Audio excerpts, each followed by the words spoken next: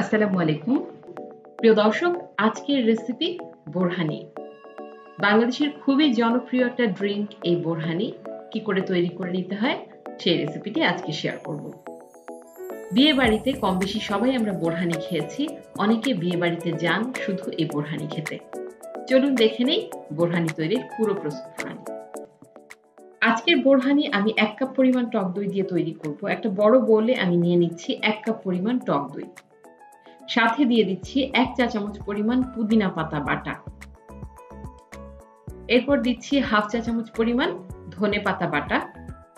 কাঁচামরিচ বাটা দিয়ে দিচ্ছি 1টি। চিনি দিচ্ছি 2 চা চামচ পরিমাণ। লবণ দিয়ে দিচ্ছি 1/2 চা চামচ এবং বিট লবণ দিয়ে দিচ্ছি 1 চামচের 4 ভাগের 1 ভাগ। সাথে দিচ্ছি 1/2 চা চামচ পরিমাণ সাদা সরিষা গুঁড়া। আপনাদের কাছে যদি বাটা থাকে তাহলে 1/2 চা চামচ পরিমাণ সরিষা বাটা দিয়ে দেবেন। সাদা গোলমরিচ গুঁড়া দিয়ে দিচ্ছি 1 চামচের 4 ভাগের 1 ভাগ। টালা জিরার গুঁড়া দিচ্ছি 1/2 চা চামচ পরিমাণ। ধনে গুঁড়া দিয়ে দিচ্ছি 1/2 চা চামচ পরিমাণ।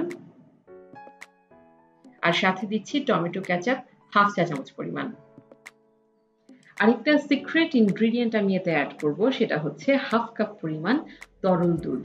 হ্যাঁ প্রিয় দর্শক, আপনারা বিয়ে বাড়িতে যে বোরহানিটা খান সেটা রিচ এবং ক্রিমি হয়ে থাকে কিন্তু এই তরল দুধের কারণে। একবার এই দুধটা দিয়ে বোরহানিটা তৈরি করে দেখবেন, আপনাদের বোরহানির টেস্টটা একদম বিয়ে বাড়ির যে টেস্ট সেই টেস্টে চলে আসবে। এবার সমস্ত উপকরণ আমি একটা ডাল ঘুটনির সাহায্যে ঘুটে নেব। আপনারা চাইলে একটা হুইস্কের সাহায্যে অথবা কাঁটা চামচের সাহায্যেও সেটা করতে পারেন। আমি ডাল ঘুটনি দিয়ে ঘুটে নিচ্ছি। 2 থেকে 3 মিনিট এভাবে ঘুটে নেওয়ার পর দেখতে পাবেন একটা ক্রিমি কনসিস্টেন্সির সৃষ্টি হয়েছে। তার মানে আমার এই বোরহানিটা একদম রেডি। আমি এখন একটু টেস্ট করে দেখছি সমস্ত উপকরণ ঠিক আছে কিনা।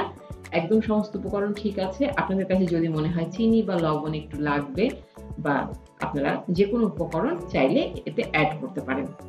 বাস সমস্ত উপকরণ একসাথে মিশে আমার বোরহানি কিন্তু একদম তৈরি হয়ে গেছে। আমি চামচের সাহায্যে দেখাচ্ছি, দেখুন এটা কিন্তু একদম পারফেক্ট একটা কনসিস্টেন্সিতে চলে এসেছে। তবে আপনারা যদি আরেকটু পাতলা খেতে চান আরেকটু দুধ এতে অ্যাড করে দেবেন। এবার আমি এই বোরহানিটাকে একটা গ্লাসে ঢেলে সার্ভ করে নিচ্ছি। প্রিয় দর্শক, আশা করছি আমার আজকের রেসিপি আপনাদের ভালো লেগেছে। সবাই অনেক ভালো থাকবেন। পরবর্তীতে নতুন কোনো রেসিপি নিয়ে আবার হাজির হয়ে যাব।